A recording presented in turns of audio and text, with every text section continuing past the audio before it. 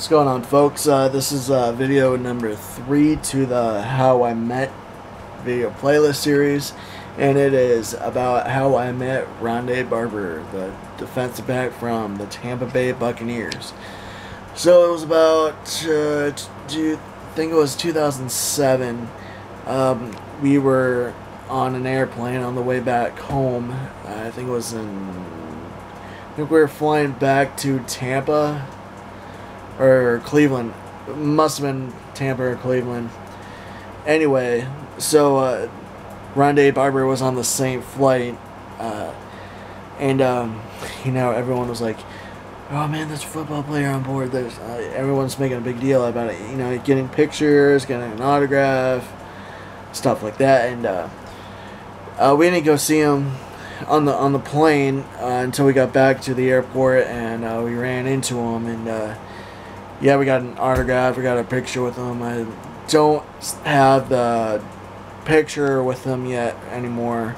I don't know what I did with the autograph. I don't even know if it's worth anything at this point, but I have no idea. It might have gotten thrown out on accident because it was in a notebook. So, yeah. I think I was doing homework on the way back or during the vacation or something, and yeah, might have gotten thrown out on accident, but it was pretty neat. I met Ronde Barber, a football player, a professional football player for the National Football League, and yeah, just thought I'd make a little quick video about how I met Ronde Barber, and pretty interesting story. He's a nice guy. Really nice guy, and he stopped. He's like, "Hey, what's up, guys? You guys play football? Where do where are you guys from? What position do you play?" I was like, "Oh, yeah, I play football too. I'm a defensive end." And because I played football in middle school, and I was like, "Oh yeah, that's good. You're a big dude, and yeah, keep playing. You might be a NFL star one day." And I thought that was the coolest thing. But he probably says that. Obviously, he probably says that to everybody, but. What do you know? What are you going to do about it?